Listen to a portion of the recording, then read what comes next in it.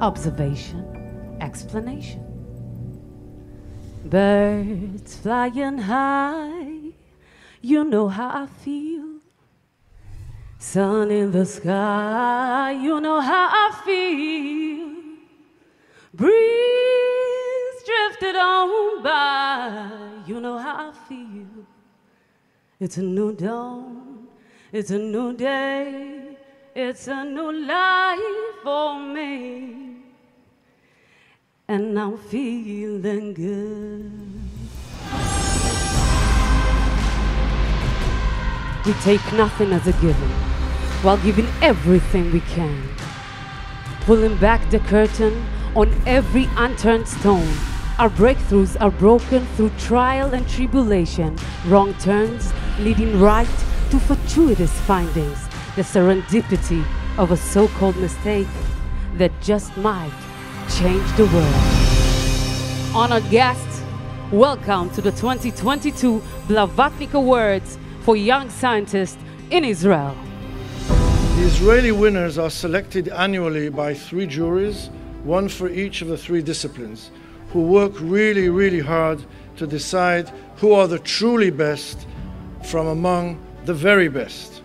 I thank the committee members, the organizers, and the Blavatnik Family Foundation, along with the Israeli Academy of Sciences and Humanities and the New York Academy of Sciences, for creating and administering this lucrative award. To my good friend Len Blavatnik and the entire family, thank you for supporting such essential research and scholarships in sciences and changing the world.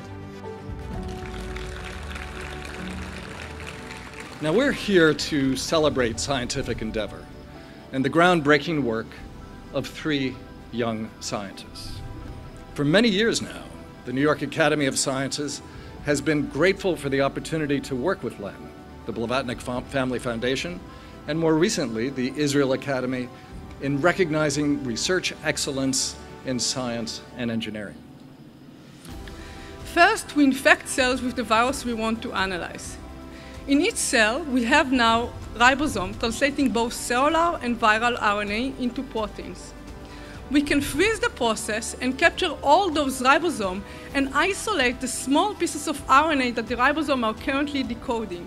If we gather this data for many cells, each containing many ribosomes, then the collection of ribosome footprints give us a really accurate and unbiased picture of everything that is being translated viral or cellular in infected cells.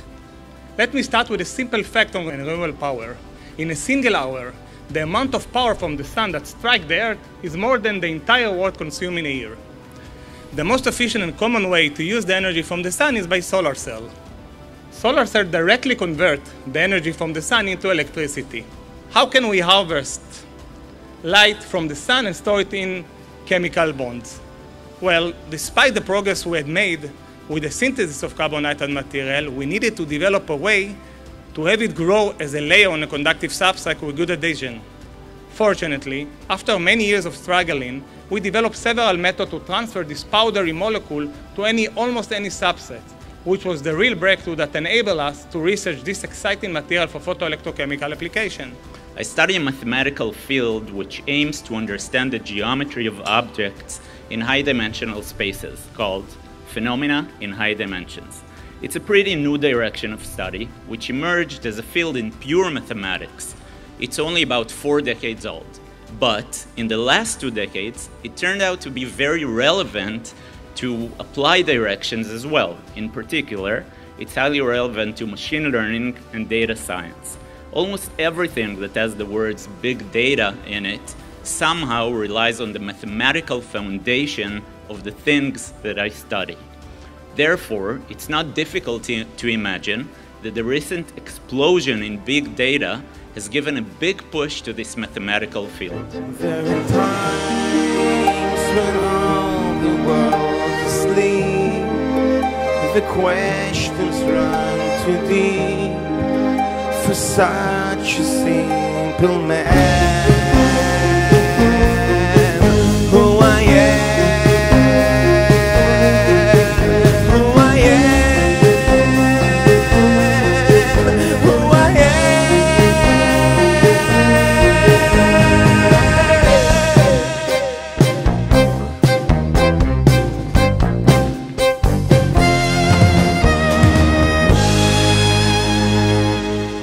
to science, lechaim.